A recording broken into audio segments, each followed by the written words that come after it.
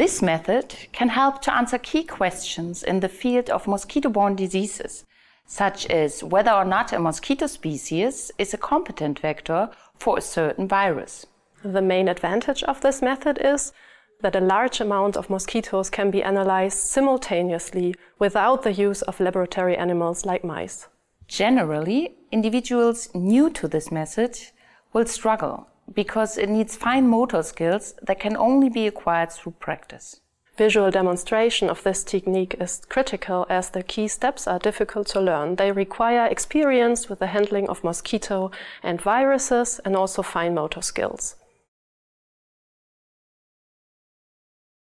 To begin, dilute the virus stock. Then, mix expired human blood with fructose, filtrated bovine serum, and the virus stock.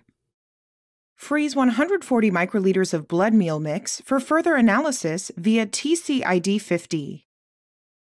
Next, put 2 50 microliter droplets of the blood meal mix in a plastic vial and allow the mosquitoes to feed for 2 hours. After anesthetizing the mosquitoes, count the fully engorged individuals, and transfer them to a new vial containing a cotton pad soaked in fructose.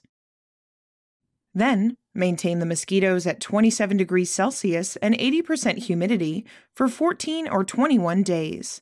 Replenish the fructose-saturated cotton pads every 72 hours with 1.5 milliliters of fructose.